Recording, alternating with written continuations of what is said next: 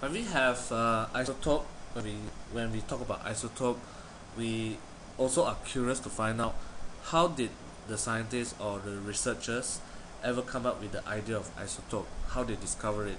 So I'm going to present to you a basic simplified version of what really happens in a machine called mass spectrometer. Alright, so now I want you to begin your investigation by thinking of a container. I would have 25 pieces of blue ping pong balls, and then 75 pieces of red ping pong ball. Okay, it's all mixed up. You just put together, then you will see the colors. Alright, so what I want to say is this container represents a sample of chlorine gas, or chlorine, sample of chlorine atoms come together. Okay, a lot of chlorine atoms, maybe 100 pieces of atoms. Right, so what really happened is I'll give you a simplified view of a mass spectrometer.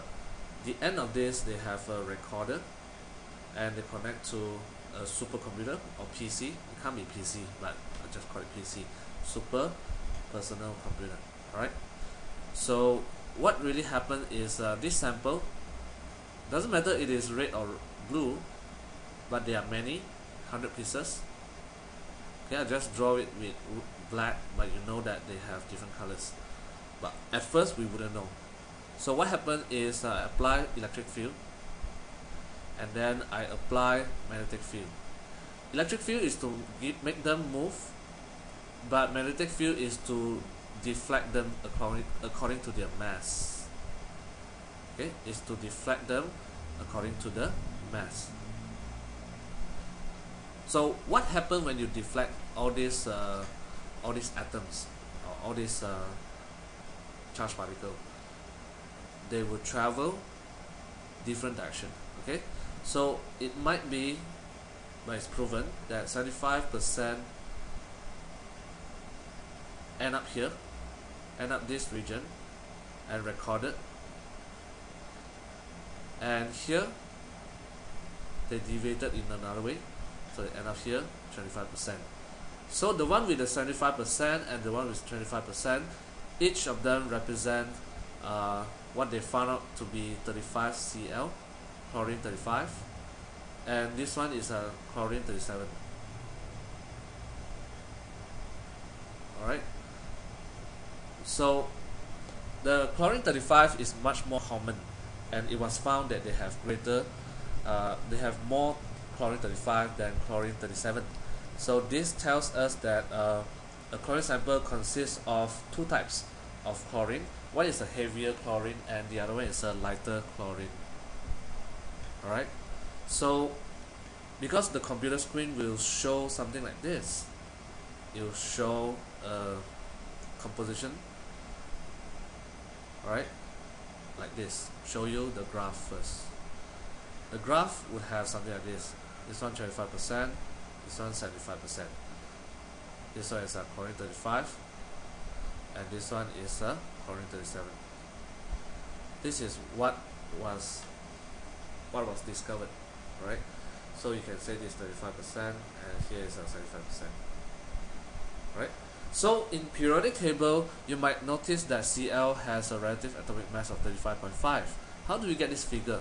If you look at this calculation, if you have chlorine 37 with 25%, chlorine 35 is 75%, so you can do some calculation, and this is what you get when you use 25 over 100 times 37 and 75 over 100 times 35.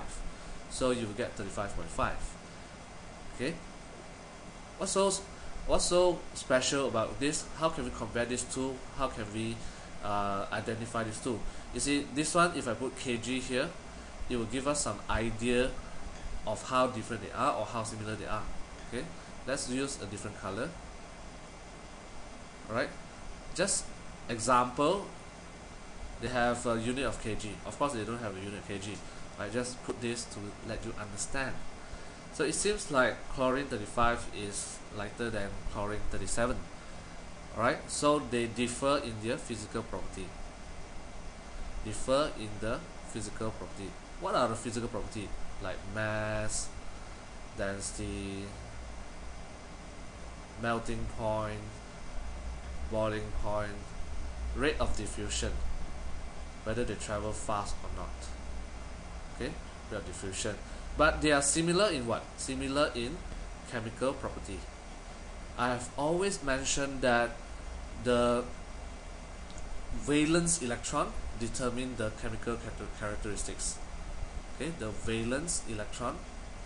How do you get valence electron of chlorine? You see both also having 287. This one also 287. Alright, so 7 determines the chemical characteristics. Okay, so this one should be in the group 7, or we call it formally as group 17.